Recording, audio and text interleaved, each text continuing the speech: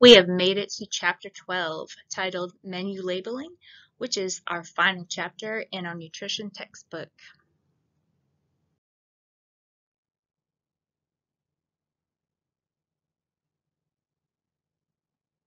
Our objectives for this chapter describe the federal legislation that governs menu labeling in restaurants and food service establishments, summarize the menu labeling requirements for covered establishments, explain nutrient content claims and health claims for restaurants and food service operations, and identify acceptable truth in menu practices and appropriate menu disclaimers and explain their placement in marketing materials. And lastly, describe systems to monitor the operation for compliance with applicable labeling regulations.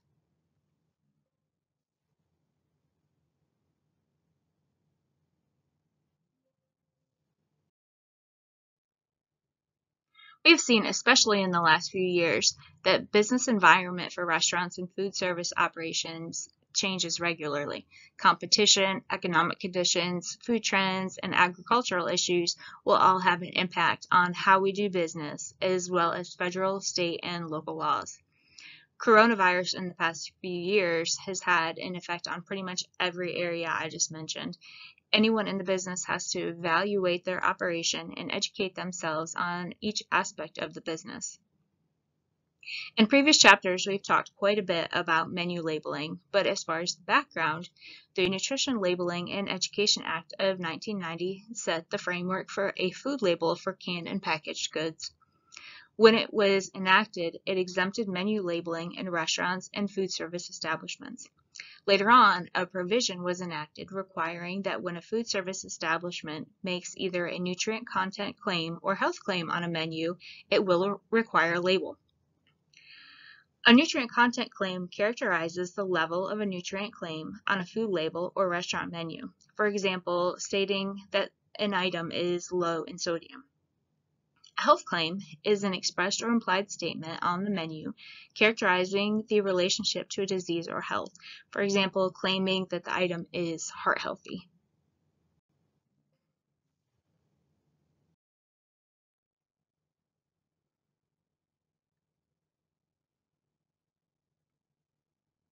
In March 2010, Section 4205 of the Patient Protection and Affordable Care Act was signed into law, giving the FDA the responsibility of enforcing the provisions of the National Menu Labeling legislation.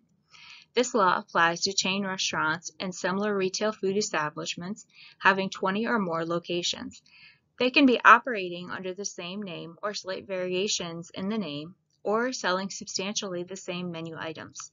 The businesses are required to provide calorie information, a statement about the recommended daily calorie intake for adults, and a clear statement notifying customers of the availability of additional nutritional information. They are also required to have additional nutritional information available on-site and available to consumers upon request. An establishment is defined as covered under the law if it represents itself as a restaurant to the public, its primary business is to sell food, and more than 50% of its floor area is used for preparing, purchasing, serving, consuming, or storing food, or more than 50% of its gross revenues are generated by the sale of food. Covered establishments are required to label their standard menu items. A standard menu item includes combination meals, variable menu items, self-service items, and food on display. The food not requiring a label are custom orders, daily specials, items being test marketed that appear on the menu for less than 90 days, and temporary items that appear for less than 60 days. Menu and menu boards must contain the calorie declaration for each covered establishment. The menu or menu board is the primary rating that a customer uses to make an order selection, and the establishment may have several.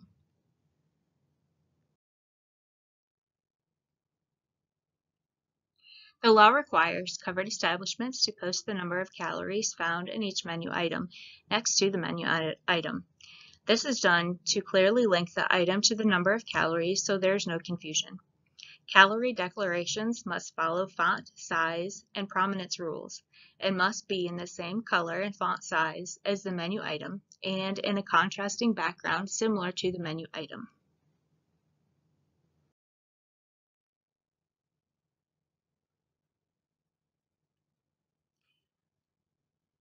Menus must also include two statements intended to help the public with their food selections. The first provides more information on daily calorie recommendations. The proposed wording is a 2,000 calorie daily diet is used as the basis for general nutrition advice. However, individual calorie needs may vary. The second statement refers to additional nutrition information on premises. It reads, additional nutrition information available upon request. The nutritional information that is required may be developed by a reasonable basis, as we learned about in previous chapters. Establishments should maintain records on how they arrived at the nutritional information, and they should be consistent in purchasing, recipe standardization, and preparation. Businesses operating 20 or more vending machines are also included. Vending machines are defined as a self-service device, and vending machine operators would have to provide nutritional information for the products they sell to consumers. Covered vending machine operators have three choices for declaring nutritional information. They can provide calorie disclosures, allow customers the opportunity to view the nutritional information on the packages of food, or present the nutrition information at the point of purchase.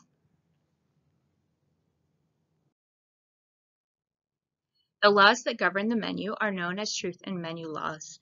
It is very important that food is represented correctly to the customers. It must be served how it is described on the menu with accurate preparation methods and ingredients. The establishment is responsible for the accuracy of any nutrient content or health claims that are made, and for the nutrient values and formatting required by the national menu legislation. A menu disclaimer may be necessary to add to menus. A menu disclaimer is a statement informing the customer that there is no legal warranty or guarantee of satisfaction implied or responsibility accepted. For example, a disclaimer warning a customer about eating undercooked meat and eggs. Disclaimers regarding nutrient calculations might also want to be included by the establishment. Managers should always consult with legal professionals to review the disclaimer prior to including it on the menu to ensure that it follows laws correctly. And as with anything, menu labeling requires a financial commitment. Compliance to menu regulations should be added to the marketing plan. Obtaining a nutritional analysis should be done with any new menu items. Staff training should be done on menu labeling laws and regulations and be consistent and have consistent updating. Menus and menu boards need to be changed to reflect calorie counts with any menu or ingredient changes. If the establishment is not covered, they need to determine if it will be cost effective to do voluntary menu labeling. And that completes the Chapter 12 lecture.